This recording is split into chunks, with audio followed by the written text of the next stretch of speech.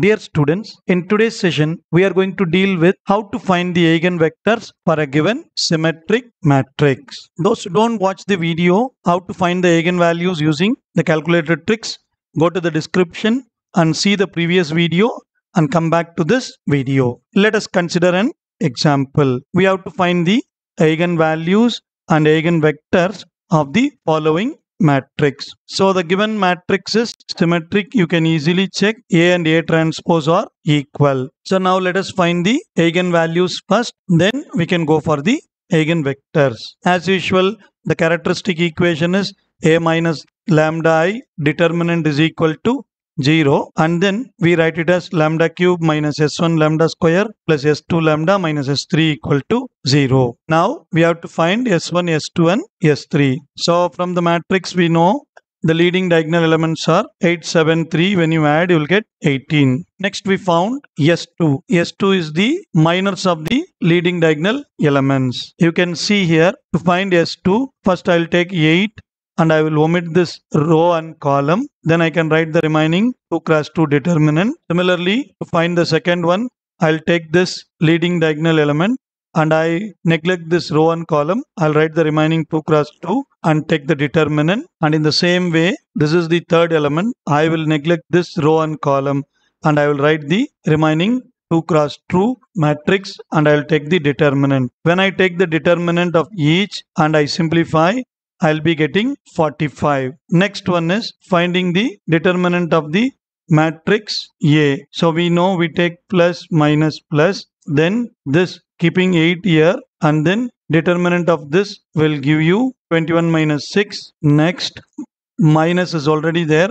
So minus into minus 6, it is going to be plus 6 here. Then neglect this row and column and you can find the determinant value. It is going to be minus 18 plus 8, and finally take this 2 and neglect this row and column, and finding the determinant will be getting 24 minus 14. While you simplify, you will get 0. So therefore my S1 is 18, S2 is 45 and S3 is equal to 0.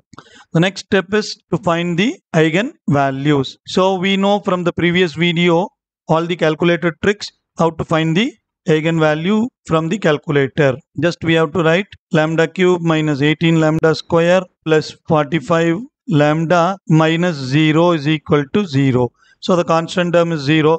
Minus 0 or plus 0, it is going to be the same. Use your calculator, and when you use your calculator, we can find the eigenvalues are 0, 3 and 15. So just simply write lambda minus 0, lambda minus 3, lambda minus 15 equal to 0. Just write some wordings by solving, and you can write the eigenvalues as the solution for this characteristic equation. Now there comes a question. In the previous video, we just found the eigenvalues alone. I missed one thing. What is the guarantee that your eigenvalues are correct? Your eigenvalues may be wrong. In the previous video, I said the eigenvalues cannot be a real number. Now the eigenvalues are integer, but still, what is the guarantee your eigenvalues 0, 3 and 15 are correct?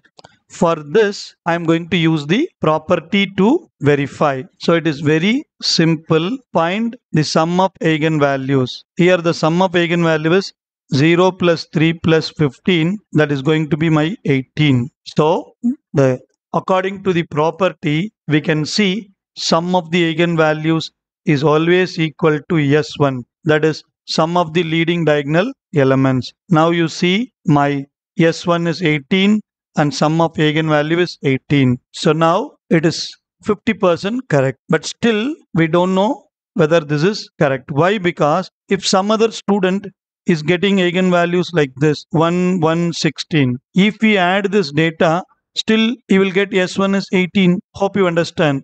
If some student is getting 15, then 4 minus 1. Still you get the same S1 18. So there might be still some error. So next we are going to use the another property, that is product of my eigenvalues. So here the eigenvalues are 0, 3 and 15. When you multiply, the product of eigenvalue is 15. So product of eigenvalues is always is equal to determinant of A, that is S3. If this two conditions are satisfied, then my eigenvalue is correct. If it is not satisfied, you have to go and run and check where you did the error and you have to rectify it. So in this problem, you see sum of eigenvalue is S1, that is 18. Product of eigenvalue is S3, that is determinant of A, that is 0.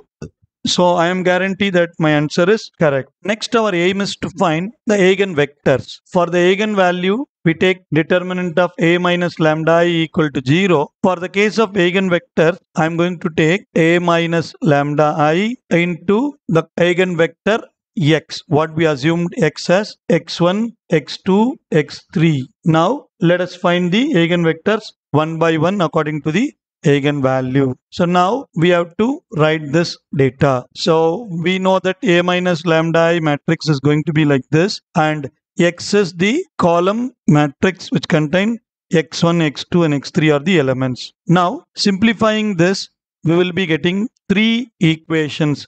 Let us take it as equation 1. Now we have three eigenvalues 0, 3 and 15. We are going to substitute each eigenvalues in this simultaneous equations and we are going to find the corresponding eigenvectors. Let us go one by one. Case 1. Let us find the eigenvectors for each eigenvalue. And it is not necessary that you have to take the eigenvalues in order.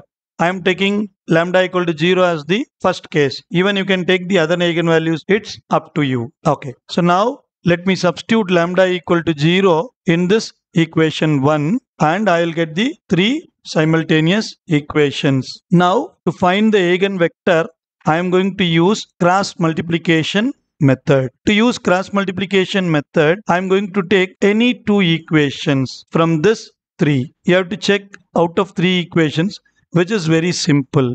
This is the first idea. The second idea is you should not take two equations which are exactly same or multiples of some number. If you take that, then what will happen? You will get an eigenvector obviously 0, 0, 0. If you get an eigenvector whose all the entries are 0, then it is an obvious eigenvector and you should be very careful. If you get an eigenvector like this, your mark is also 0. So your eigenvector should contain at least one non-zero value. It may be like this, or when you take the two equations are same, obviously your eigenvector will become 0. So you have to choose two equations very simple, that is rule 1, and rule 2 that equations are not equal. Then you can proceed and you can get some non-zero entries in your eigenvectors. So now let us consider two equations. I am taking the second and third equations because I feel these two are little easy. Now I am going to take the coefficients of these two equations in a particular order. I call this as 2, 3, 1, 2. So this is our mantra 2, 3, 1, 2. What is 2, 3, 1, 2? Now you take this equation. First you have to take the coefficients of 2, then the coefficient of x3, then the coefficient of x1. Again you come back to the coefficient of x2. So that is simply you take the coefficients of x2, x3, x1, x2. I am simply saying it as 2, 3, 1, 2. Hope you understand. Now let me write the coefficients 7, minus 4, minus 6, 7. Similarly for the next equation minus 4, 3, 2 and minus 4. So once you write this, I am going to use the cross multiplication method and I am going to write the eigenvector. So now to find the equivalent value here, you have to take the determinant of first two values. For x2, you have to take the determinant of the middle one. For x3, you have to take the determinant of last two sets. That's it. So it is going to be very simple. So 7 into 3 minus 4 into 4. So I'm going to get 21 minus 16. Then for the next one, minus 4 into 2 minus 6 into 3. So minus 8 plus 18. Then finally 6 into 4, 2 into 7. So 24 minus 14. When we simplify this, we will be getting x1 by 5, x2 by 10, x3 by 10. Now, I want to take the simplest eigenvector. So I am going to take capital X1 because this is case 1. Capital X1 is my eigenvector. So I will leave the common things here 5, 10, 10. So I can simply write 1, 2, 2. And it is very important for a particular eigenvalue, the eigenvectors are not unique. It has infinitely many eigenvectors. So in general, I can write the eigenvectors is t, 2t and 2t. Now you can put any real value for t. So if I put 1, I'll be getting 1, 2, 2. If I put 5, I'll be getting 5, 10, 10. Hope you understand. But in exam point of view, we don't want to write all these things. We are writing the smallest or simplest value here, x1. Hope you understand. Next, similarly, when you take lambda equal to 3 as case 2, substitute in this equations and write the equation like this. And now, similarly, you have to take any two simplest equation which is not same. Here all the three equations are different. So I can take any two. I am going to take the second and third equations. So my badge is 2, 3, 1, 2. So my coefficients are going to be 4, minus 6, 4 for this equation. And for the next equation, minus 4, 0, 2, minus 4. So once you write this, as usual process, find the determinant of this. So 0 minus 16 you get here, then minus 8 plus 0,